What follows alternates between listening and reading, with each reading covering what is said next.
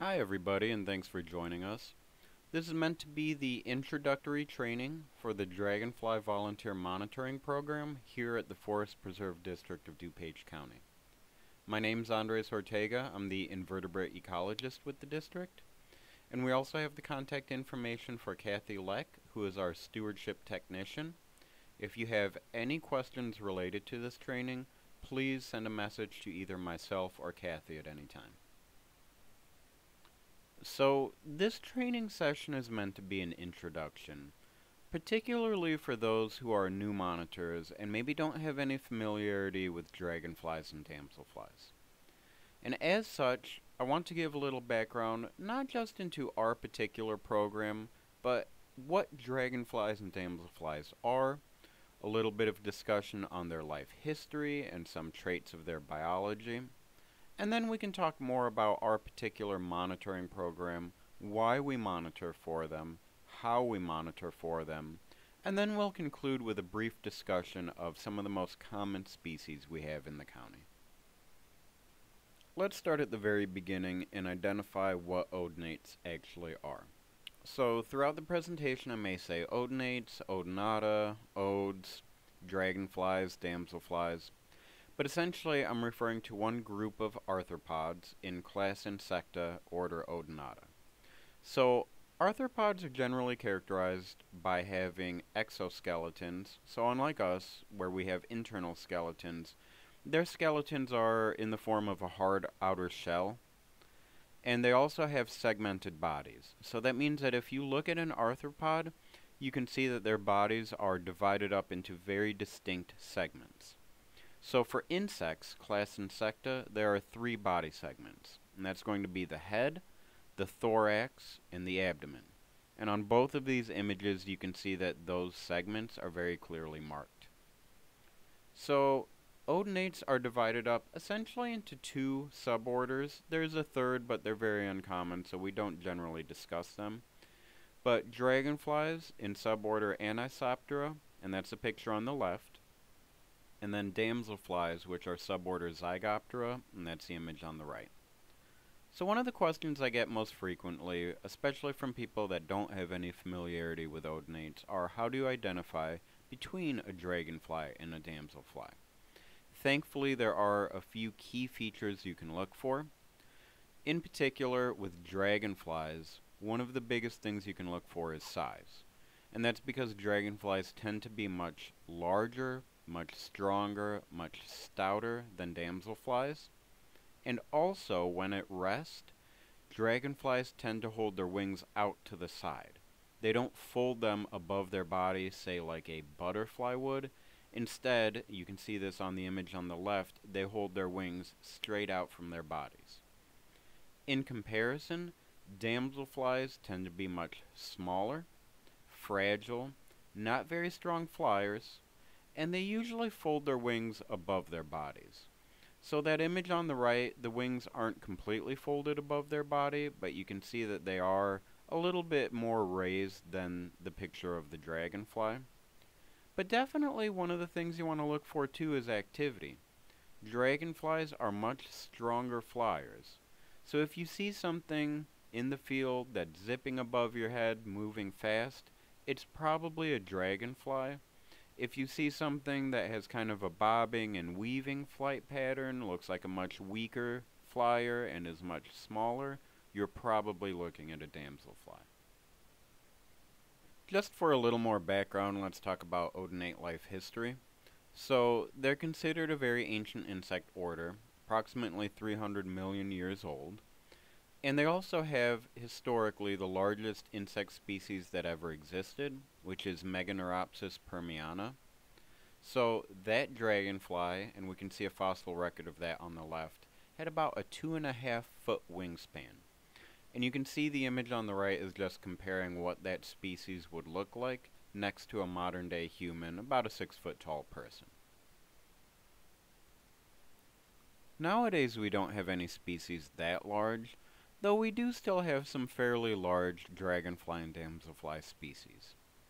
Currently, the largest dragonfly species known is the giant petaltail, and that's a 6.3-inch wingspan, and we find those in Australia. And the largest odonate in the world is the giant helicopter damselfly with a 7.5-inch wingspan, and we find those primarily in Central and South America. One interesting aspect about odonates is that they're actually considered aquatic insects, and that's because they spend much of their life in water as aquatic larvae. So they have what we call an incomplete life cycle, where they have eggs, larvae, and then adults, but they don't have a pupal stage like a lot of other insects do. So like I said, the larvae are aquatic, they breathe through gills. If you look at the picture on the top left, that's of a damselfly larvae, and you see those two almost like tails coming out of the back of it, those are actually its gills. The image on the right is of a dragonfly larvae, and you see it doesn't have those. That's because it has internal gills. Now, most of the species we have here only spend up to about a year in the larval stage, but there are some species, including one we do have in the area, that can spend up to 5 years in the larval stage. Once they're ready to molt, they crawl out of the water on nearby vegetation, the adults hatch out of the larval skin, and then they spend the rest of their life as flying terrestrial adults. Usually they last about 3 to 6 weeks in this life stage. Both the adults and larvae are considered generalist predators, and really what that means is that they will eat anything they can catch. For the larvae, that's many different aquatic insects, and for some larger species of dragonfly larvae in particular, they can eat tadpoles and even small fish like minnows. Adults are also generalist predators. Generally, they'll catch any flying insect that they're able to, and they'll eat it. And that even does include other damselfly and dragonfly species. So, another interesting aspect about them that I'll just touch on briefly is that they have what we call a mating wheel. And you see the image on the bottom is of a dragonfly couple in the mating wheel. It doesn't actually form a perfect circle. As you can see, it's almost more of a heart shape.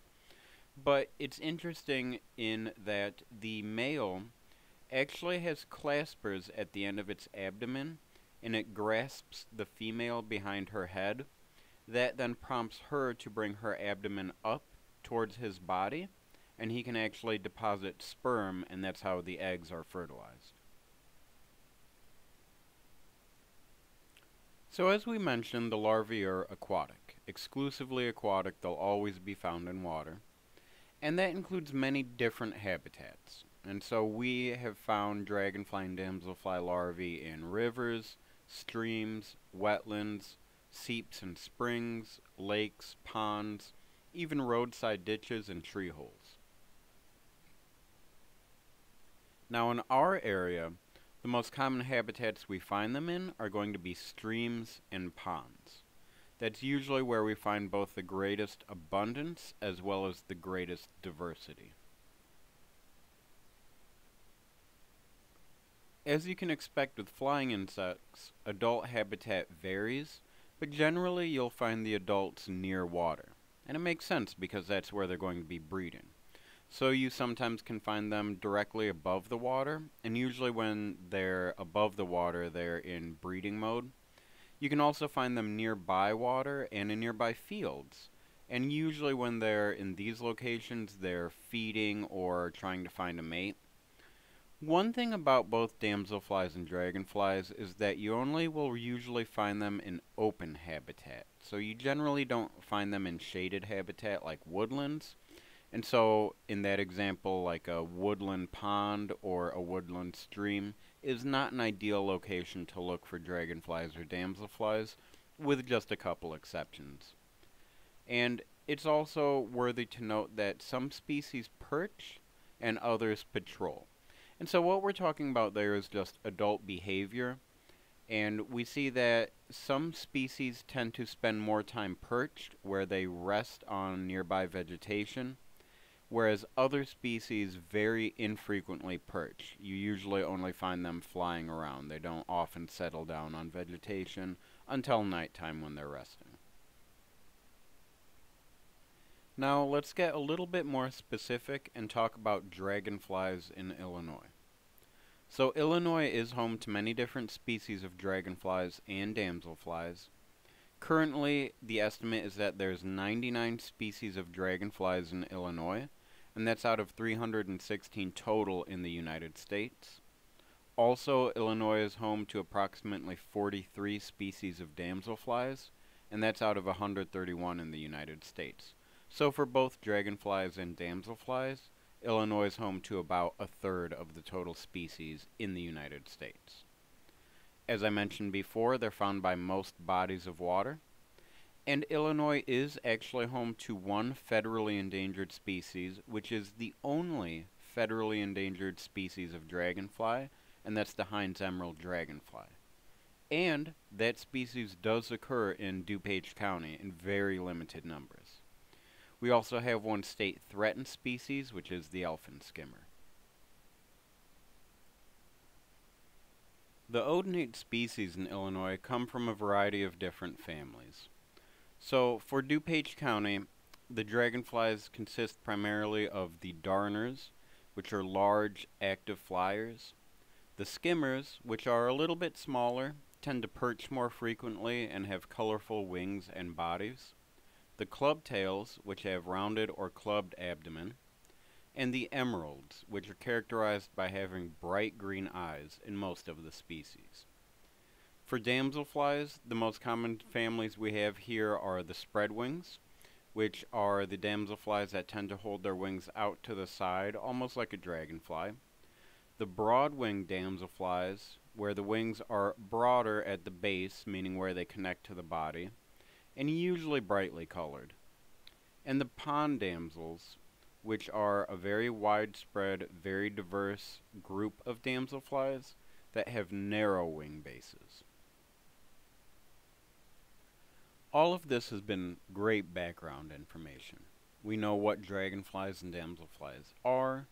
We know some basics about their biology and their life history. We have some background in what species and families are in Illinois. But it all still begs the question, why do we monitor for dragonflies? And there's a few answers for that.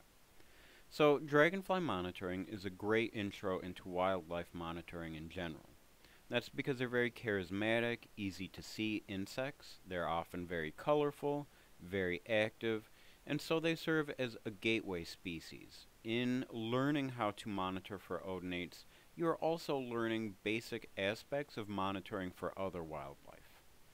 Monitoring data is also valuable because dragonflies and damselflies can be used as indicators. What we mean by that is that the presence or absence over time of certain species can indicate maybe about water quality. As an example, let's say we have a very rare species by a particular body of water, and that species appears year after year. That might indicate that that's a high quality patch of water. Conversely, let's say that we had a rare species and some construction project happened and that species disappeared, it might indicate that there were human impacts to their habitat. So really with this monitoring data, we're getting a view of species composition over time, meaning losses and addition of species, and using that as indicators of potential impacts or of high quality habitat. Currently, we're providing our data to the Illinois Odonate Survey. So very briefly, the mission statement of the survey is to gain a greater knowledge of the distribution and abundance of dragonfly and damselfly species in the Chicago region, and eventually to expand the network across Illinois and beyond. So the survey, IOS, started as the Dragonfly Monitoring Network. In 2011, they expanded to receive information from throughout Illinois. And just recently, this year, earlier in 2017, they moved into the Peggy Notebart Nature Museum. So, now that we know why we monitor, let's talk a little bit more about what the actual monitoring protocol is. And this is developed from the iOS, previously the DMN monitoring protocol. So, here are the basics of what you can expect whenever you do a monitoring route. So you're going to be walking a predetermined route, and that'll be myself and other district staff determine where these routes are. You'll go out when it's optimal weather conditions. And what we mean by that is optimal for the dragonflies. And so that's going to be between 10 and 3 on a sunny, warm, and low wind day. Those are the best conditions for dragonflies and damselflies to be out flying. You want to walk your route a minimum 6 times per season. And ideally you'll space these 6 times out and not do them all at once. The reason for that is because some species are found early in the year, some species are found late in the year. So if you space out your 6 minimum walks, you'll find potentially a different suite of species. Whenever you go out, you want to record the temperature, the amount of cloud cover as a percentage, and that's just an estimate. The wind, if you can get that from, say, like a weather website or a weather app, that would be great, but if not, estimate the wind. And then, most importantly, you want to record your start and stop time. So as you're walking your route, you're going to record the odonate species you see as you see them. Usually using tally marks is best, as if you use just regular numbers, you're going to have to scratch those off as you see additional individuals. You walk your route at a steady pace, and it's whatever is steady for you, whatever you feel comfortable walking.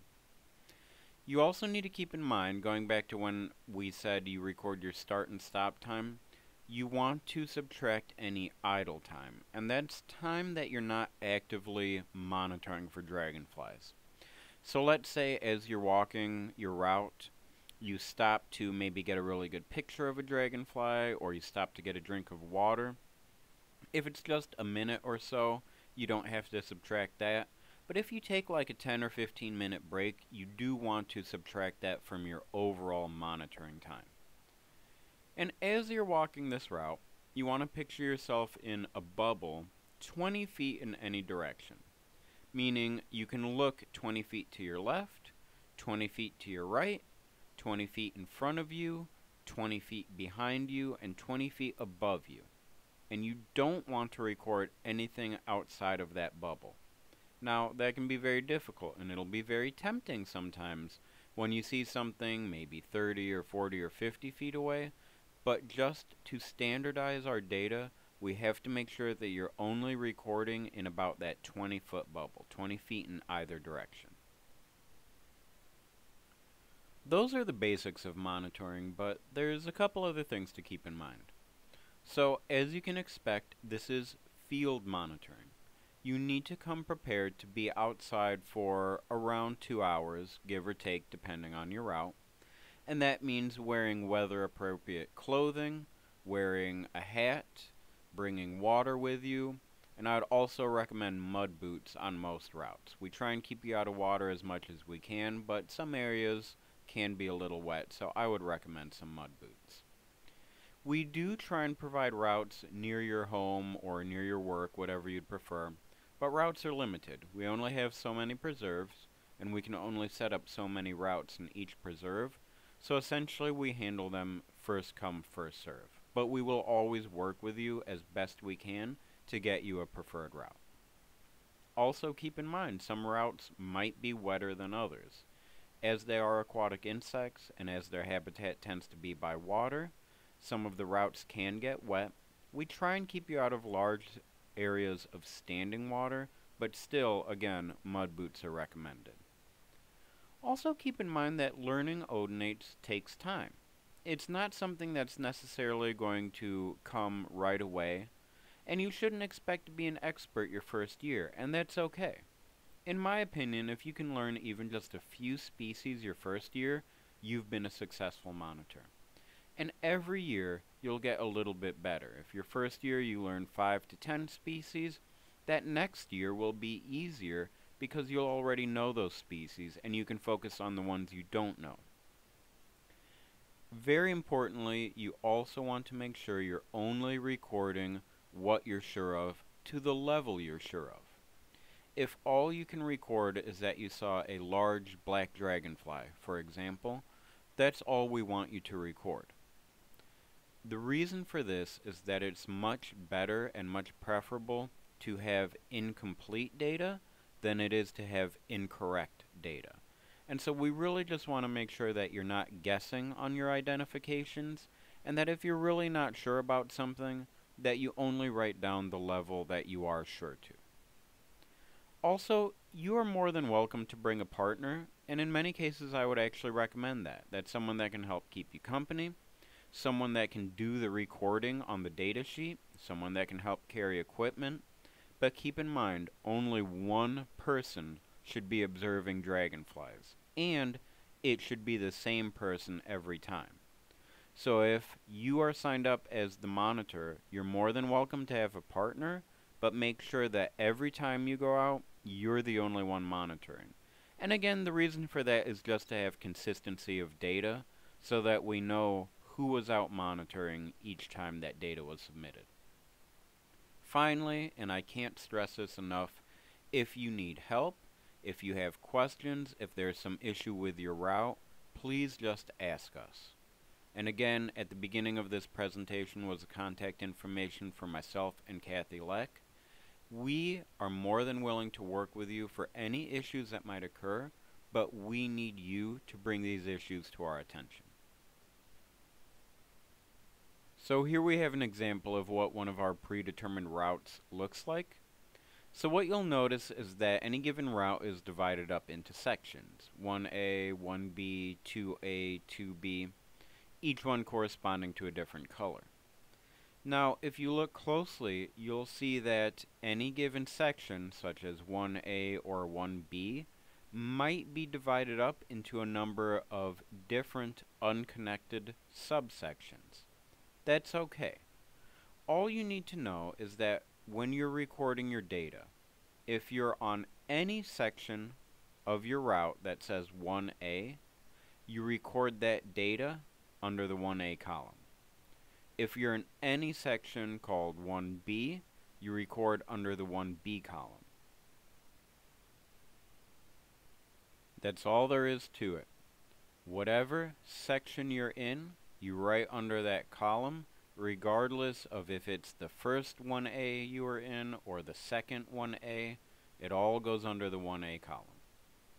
If you have any questions with this, please don't hesitate to contact Kathy or myself prior to going out for the season. Next, let's take a look at what the recording and reporting data sheets actually look like. So again, on the top you'll see some of that basic information you need to fill out, such as your site, the time, start and stop time, the weather conditions. And you want to bring out a fresh sheet each time you go out monitoring. So as I mentioned in the last slide, you want to indicate the sections of your route at the top of your table. 1A, 1B, 2A, 2B, whatever sections your route has, that's what you want to write in each column. And then as you go and observe, you want to use a hash mark in each column corresponding to that route section you're observing in. So now let's talk about both the most challenging and also the most rewarding aspect of the monitoring program, and that's how to identify dragonflies. So there's a lot of guides out there, and a lot of them have great technical information, but it's very difficult to stop when something's flying in front of you, moving fast, and look away and start referencing a guide to see if you can figure out what it is.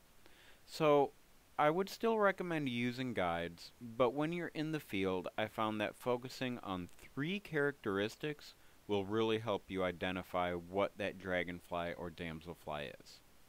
So the first characteristic is relative size. And just ask yourself, was it very big?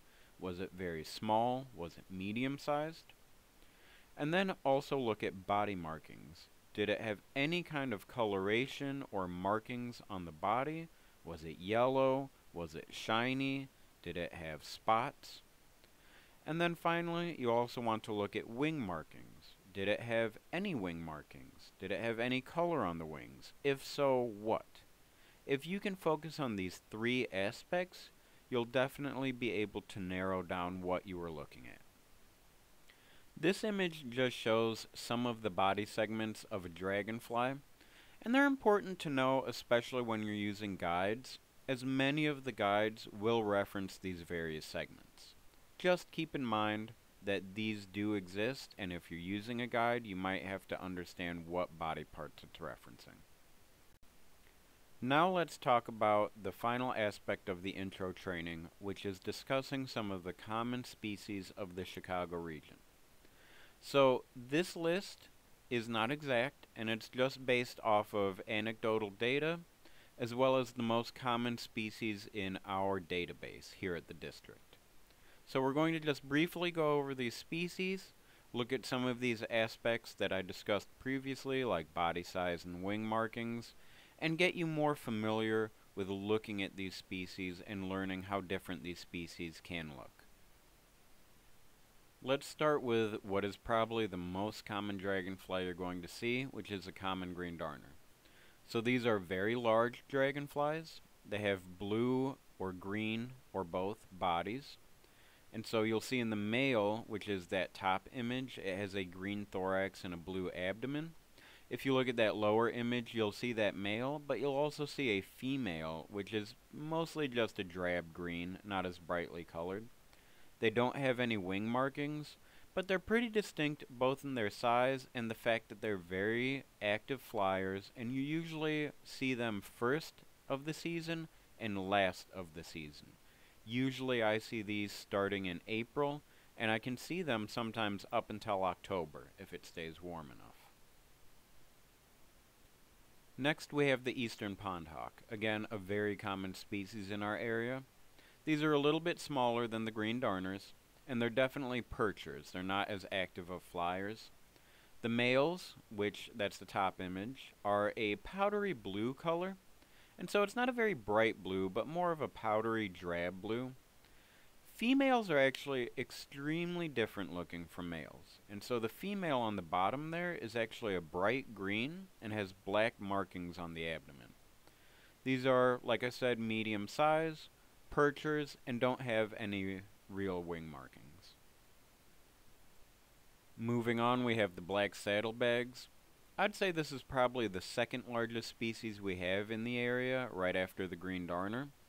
So these are very distinct because they have those large black saddlebag style patches on the base of the hind wings, and you see that in both males and females. The males have a bluish blackish body, no real patterns. Females have a blackish body as well, but they also have some yellow on the abdomen. And these are also very active flyers as well. But again, very easily identified by those very large black basal patches on the hind wings. The blue dasher is another small bluish species, so in some cases it can be confused with the eastern pondhawk.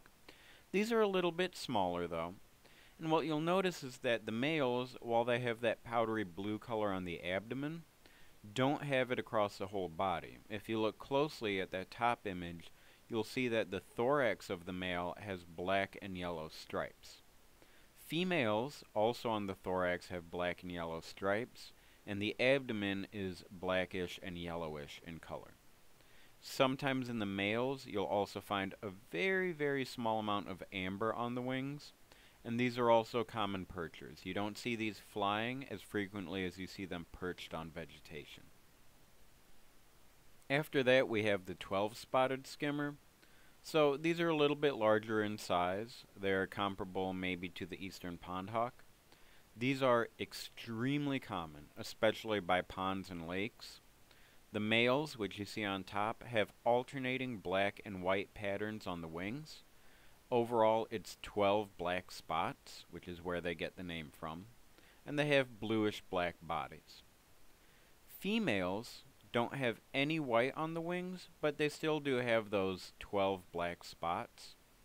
And in terms of body coloration, they're a fairly drab brown with lateral yellow stripes on the abdomen. So those are stripes going down the side of the abdomen.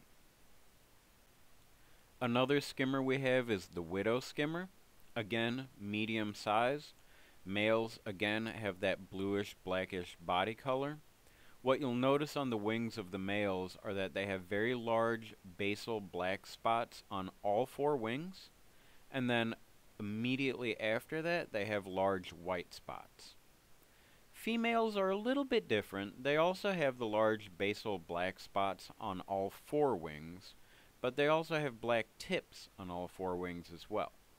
In terms of body color, the females are that drab brownish or blackish color and have lateral yellow thoracic stripes and abdominal stripes. The final skimmer we'll talk about is the common whitetail. So, once again, a medium-sized dragonfly that's very common by lakes and ponds. The males are pretty easy to identify. So, in the middle of all four wings, they have a black stripe, but what you'll really notice about them is that they have a powdery white abdomen, which is where they get their name from. Now, females can be a little bit difficult. If you look closely, you'll see that the female is very similar to 12-spot females. The best way to identify between the females of the two species is to recognize that the 12-spot females on the side of the abdomen have yellow stripes, whereas these, the common whitetail females, on the sides of the abdomen have not a complete stripe but more of a triangular pattern. It's a very fine distinction, and so I'd recommend that you go back to the 12-spot skimmer slide and compare those females with the common whitetail females. Now let's talk about damselflies, and we're going to start with one of the most common species, which is the eastern forktail. So, one thing you'll notice about many different damselflies is they're very hard to identify, and that's because of a combination of factors. One is that they're very small, and so the features you're looking for can be difficult to observe. Also, many damselflies take on different color forms. What that means is that you might be looking at one species, but say, for example, the female of that species can take on 2 or 3 or even more different color forms. And that's what we see in the eastern forktail. So, the males are generally green-bodied with a blue abdominal tip. And you see that's the damselfly on the left, green thorax, and then if you look at the tip of the tail, you can see a little bit of blue on it. However, the females can either be orange, or they can be colored like the male, or, as you can see in this picture, they can have a slightly grayish tint to the body. Thankfully, the American ruby spot is a lot easier to identify. And so these are fairly large as far as damselflies go. And what you'll notice in both the male and female is that they have a fairly large red basal spot on the wings.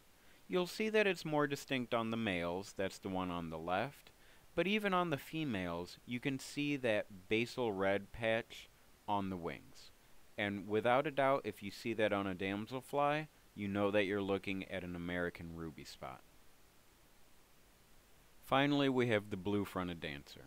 And so again, this is a very small, very common damselfly species. What you'll notice is that the thorax of the male is almost entirely blue. But you do see a very, very thin black thoracic stripe, and that's on what we call the shoulder area behind the eye. You'll also notice that only abdominal segments 8 through 10 are blue. And that goes back to that image I showed you earlier of all the different body parts of dragonflies and damselflies. For many damselflies, the difference can be a single abdominal segment. And so keep in mind for the blue-fronted dancer, only segments 8 through 10 are blue. The female of this species, again, unfortunately, takes many different color forms. They can be blue, or they can be brown, or they can be similar in coloration to the male. That covers it as far as the most common species in our area. I anticipate as you go out monitoring that you'll see many more species than that, but those are easily our most common species, and I would expect on most routes that you'll see the majority of those species. Now, there are some resources and guides to help you while you're out monitoring, and these are just a few. Dragonflies through binoculars is an excellent resource. Damselflies of the Northeast is what I personally use for identifying damselflies. Dragonflies and Damselflies of the East is also good. You can also use bugguide.net, and that's a user-driven web page where you can submit pictures for identification. Keep in mind, not everyone on that page is a professional, but by and large, all the identifications I've seen on that page tend to be accurate. And of course, IllinoisOdes.org has much great background information on odonates in our area, in recording data, in reporting data, and other aspects of the program. That concludes the Dragonfly Monitoring Program intro training. Thank you so much for your time. If you have any comments, questions, or concerns, please reference the contact emails at the beginning of this presentation and just let us know and we'll be happy to help you. Thank you very much again, and good luck out there.